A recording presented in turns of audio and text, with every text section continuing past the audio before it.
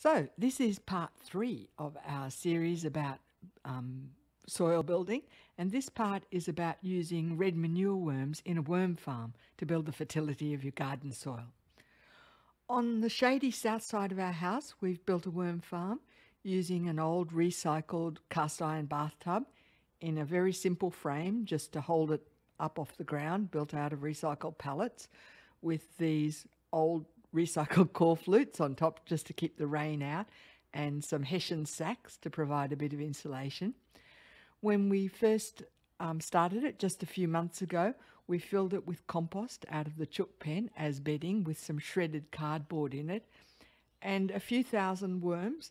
They've bred up really phenomenally in the last few months. We don't feed them very much house scraps because we feed that to the chooks. It's too valuable as chook food. We feed them the eggshells just put through a blender because we don't want to give them back to the chooks, and it provides them with a bit of calcium, and if we didn't use that, we'd provide them with a sprinkle of lime to provide the calcium for them.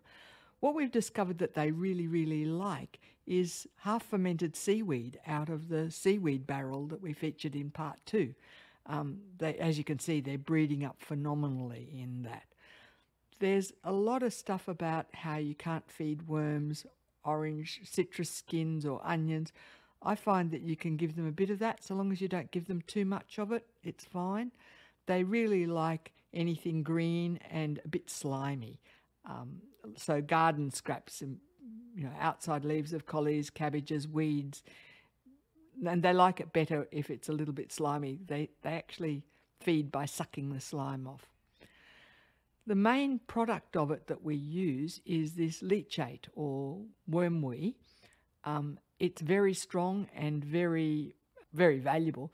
So we dilute it, fill up a bucket with water and add about this much to it.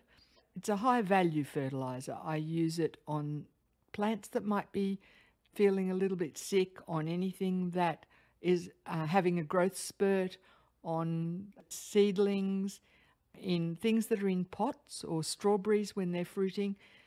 The other useful product of it is the worm castings, which are like a thick mud that you get mostly from the bottom. So if I feed them up one end of the farm, I can dig down the other end and get the mud without getting too many worms in it. And I use this quite sparingly in potting mix or rich fertiliser. So that's the worm farming series. You can subscribe to this channel, or you can visit witcheskitchen.com.au to see part 1 and part 2.